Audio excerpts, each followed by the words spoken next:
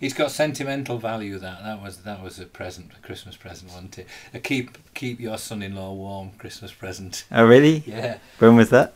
About 20 years ago. Yeah. Just when we came up here, yeah, it'd be 22 years ago probably. And that's still in use, but it's been relegated to gardening now. Right. So that's what that is for. Do you think it? I mean, jokes aside, do you actually think it does have kind of yeah, I do. sentimental value? Do. I think about them each time I put them on.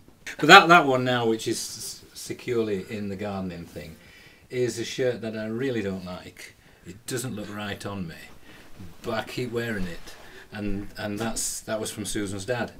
But it wasn't even a present. Yeah. It was just in his drawers when he died, unopened. Yeah. And I said, I'm having that shirt. It's gonna do me a few years in the garden, and it has done. And I like it. And so, rather than it being sentimental, I can't throw that away. Yeah. It just does. When you just put it on, I just think of a dad. Yeah.